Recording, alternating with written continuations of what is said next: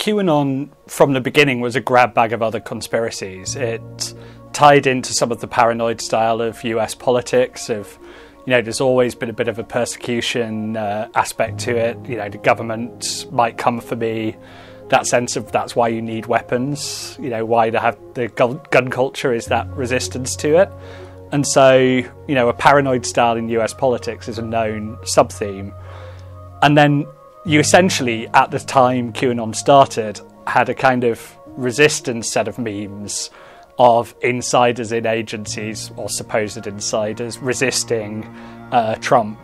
And so there was a counter set to that from the online sort of young right, what used to be the alt-right, who started making up insiders as well, who were helping Trump take down the deep state.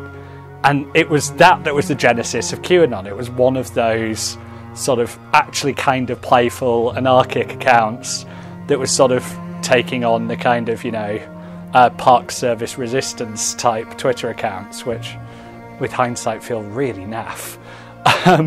But because it came in that fashion and borrowing from other traditions, it very quickly could borrow from even more. The Epstein scandal was very live then, as was Pizzagate, and given Clinton was always at the core of QAnon, that was very easy to absorb as well.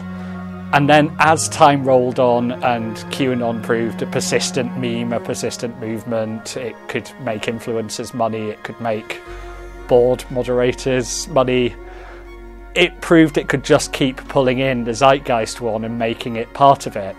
And it was essentially like having the infrastructure. It's as if, when big tech, you've got a startup that comes up with a better way to search music. Is it going to have the infrastructure to become the next big music player, or is it going to get bought by Spotify? This was the conspiracy theory version of getting bought out by big tech.